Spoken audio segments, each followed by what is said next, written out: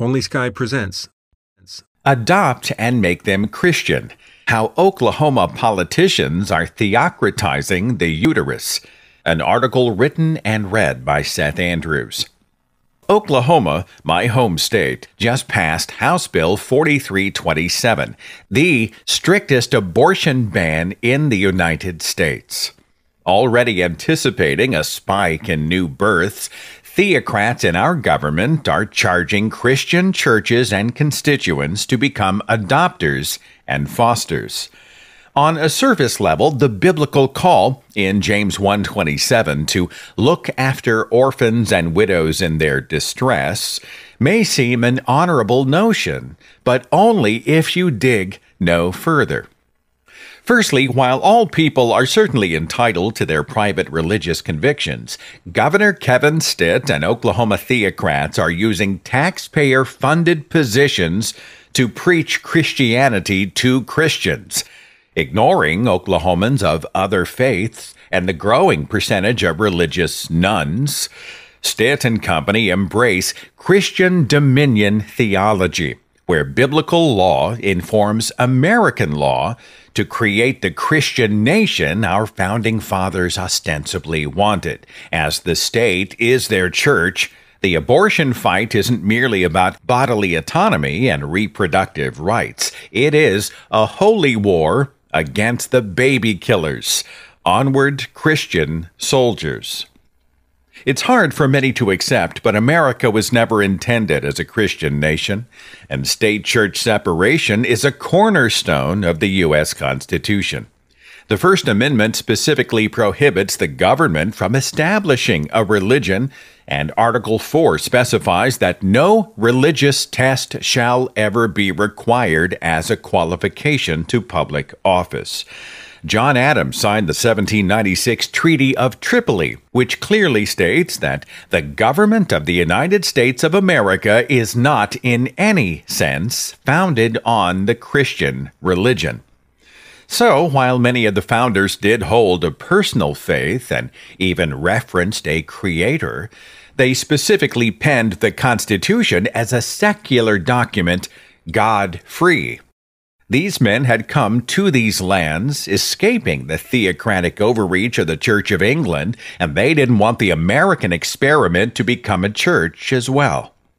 We must also remember that the Bible is hugely problematic on human rights issues, especially those involving women. Beyond the cherry-picked love verses, and those are certainly present, Republican zealots are building their platforms on anonymously written books penned by domineering patriarchs who often subjugated and penalized women through their sexuality.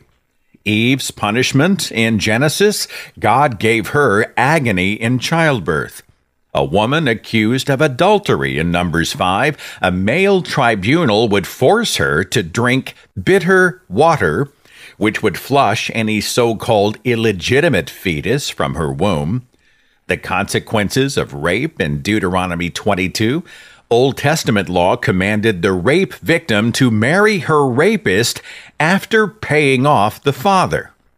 Christianity's texts are loaded with sexual control and punitive consequences targeted at the female. No measure of Old Covenant apologetics excuses them, and myopic recitations of love thy neighbor don't erase them. The biblical Yahweh was a lot of things, but he was definitely not pro-life. Then we have the litany of submit verses, which place women under a male authority. Ironically, we're seeing this play out in today's Oklahoma legislature. Our politicians, mostly privileged white Christian males, are planting their dogmatic flags inside the uteruses of 2 million Oklahoma women. This tactic sets children up for indoctrination into a specific faith and potentially shames Christians who don't wish to add another massive commitment to their already crowded and stressful lives. Receive the needy children is a bumper sticker appeal as impractical as it is inappropriate. Escalating the specific issue of unwanted teen pregnancies is Christian purity culture, which sets teenagers up for failure. If puberty begins at roughly 13, and if the median age for marriage in this country is 30, we're looking at 17 years where young people navigate premarital sexuality. Religious youth are often kept clear of science-based sex ed and are instead force-fed sermons about sanctity and sin, abstinence and chastity, purity of mind and body. These tactics backfire spectacularly, and the data confirms this. Repression culture struggled the most with sex, which is why our state sees more than half of its pregnancies unwanted, with 15% of them by teenagers. Despite the sermonizing and shaming, Oklahoma's teen birth rate is near the highest in the nation. Another interesting sex statistic, Oklahoma is ranked 5th nationally for porn use. Welcome to the Bible Belt. How many unwanted pregnancies might have been prevented if the pious weren't so awkward about saying the word condom, or if they taught responsible sexual practices, or if they hadn't declared the morning after pill a murder weapon against the freshly fertilized soul? I was a Christian for 3 decades, yet thanks to Christian education, I was nearly 50 before I learned that roughly half of all fertilized eggs get ejected from a woman's body through menses. Thinking that scenario through, if an eternal soul is created at conception, and 50% of those souls get flushed down the toilet, this would make the biblical God the most prolific abortion doctor in history. How could any believer call this scenario intelligent design? And why would a Christian be so obsessed with protecting a clump of barely developed cells obviously dismissed by Yahweh?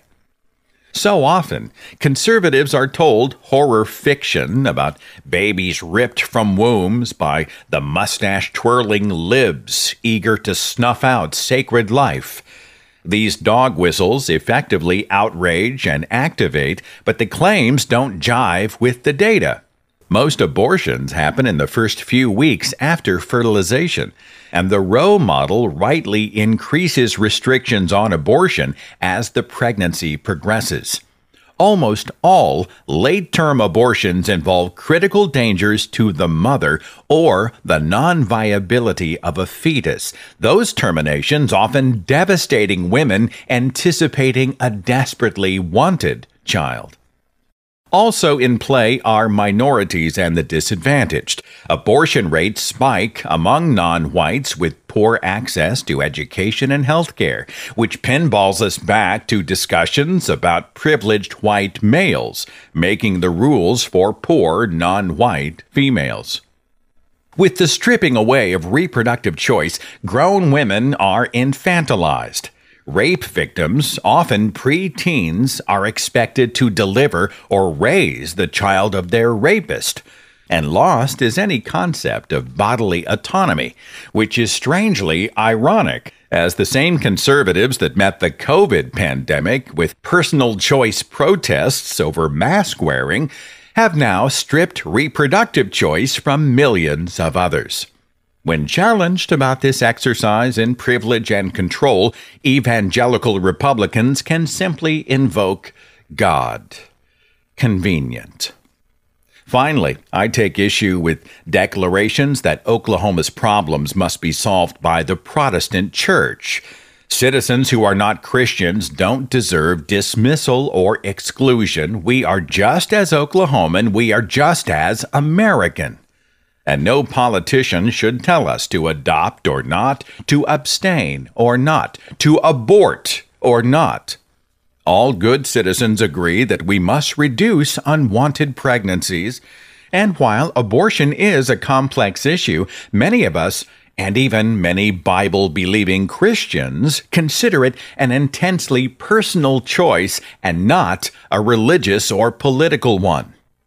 Ultimately, here in Oklahoma, my taxpayer dollars are funding, against my will, those who religiously maneuver, restrict, and dictate the reproductive lives of others. Christian anti-choicers glean their agenda from Iron Age Bible authors who silenced women, kidnapped virgins, and stoned rape victims. They unconstitutionally deploy political clout to promote Christianity to Christians. They cast votes because they apparently cannot trust a God to intervene directly with a person considering abortion, and they remain a machine of mostly men deciding the fates of women. Oklahoma isn't a church, and its residents and democracy deserve better than Christian dominionism. Reproductive choice isn't the domain of the theocrats. It's not their decision. And beyond the walls of their private homes, it's absolutely none of their business. This is a production of OnlySky Media, exploring the whole human experience from a secular perspective. Like and subscribe to see more content like this, and visit us online at onlysky.media. Thanks.